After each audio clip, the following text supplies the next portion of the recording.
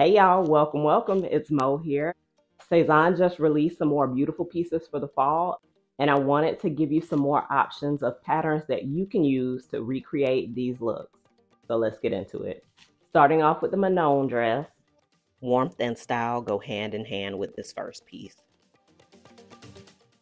The Manon dress is a maxi length, long sleeve, shift sweater dress with a slightly raised neckline. It's cozy and comfortable, loose fitting. And for fabrics, you can use a rib knit or a cable sweater knit. What sets this dress apart is the button detail at the shoulder.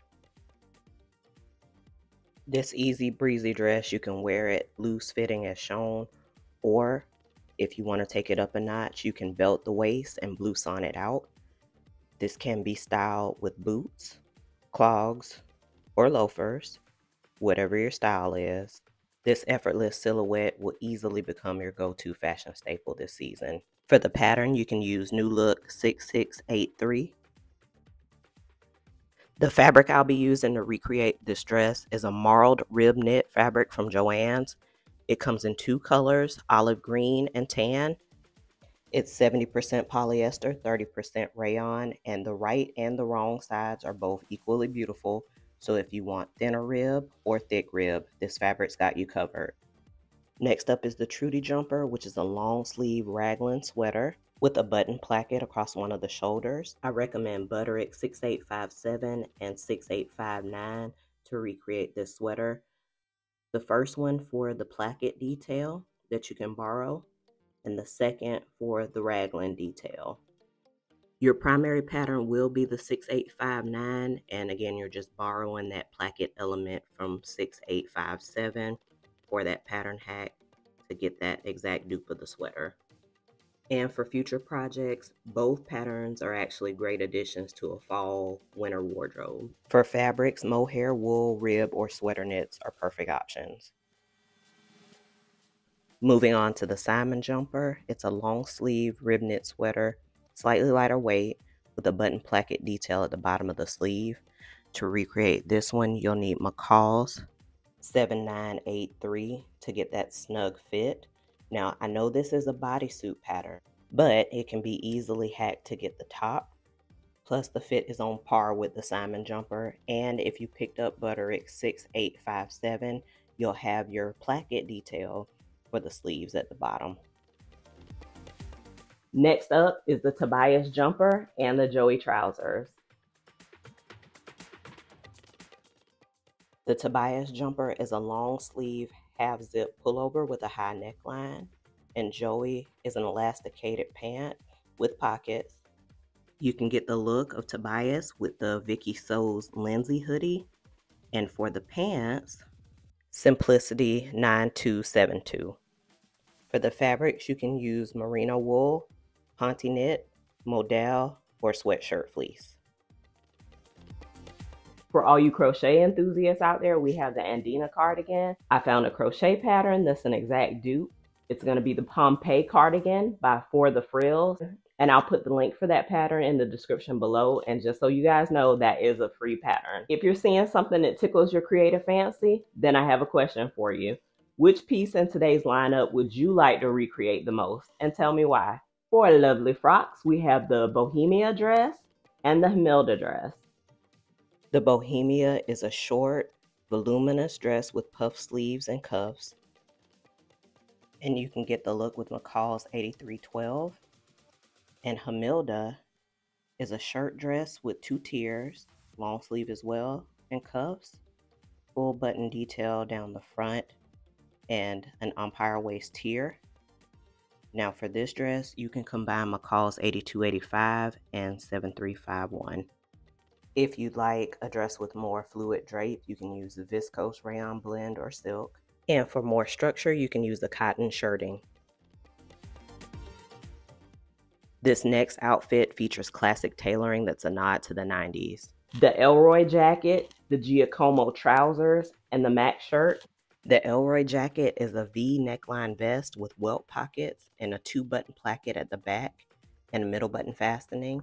And the Giacomo trousers are full-length straight-leg trousers with a zip and front button closure, pleats at the front, and slanted pockets at the side. The patterns you can use for this one are Butterick 6901 and 6902 for Giacomo and Elroy. For the Max shirt, you can use Butterick 6946 or 6947. But if you already have a classic button-down shirt in your stash, that's okay too. For the fabrics on the jacket and pants, you'll want to use a poly wool blend, wool suiting, or wool crepe. And for the shirt, a crisp cotton shirting. So Rochelle actually did a sew along for this pattern, and I'll leave a link for that video in the description below. These next two pieces are sure to elevate your casual style. So we have the Betty cardigan, which is a cropped long sleeve jacket or shacket with chest pockets. And for this one, you can use McCalls M8011. Now you don't have to crop the jacket if you don't want to. And for the pockets, they are patch pockets with flaps. So you may have to make some slight modifications on those. For fabric, you can use a merino wool or a ponte knit. For the lay crop jeans, you can use KnowMe ME2052. On this pattern, you will be omitting the patches from the front and the back, but the silhouette is spot on perfect for these jeans. And for your fabrics, of course, you can use denim or even corduroy for a cozy feel. By the way, if you're finding this video inspiring and informative, then please show it some love by giving it a thumbs up and consider sharing it with a couple of creative friends.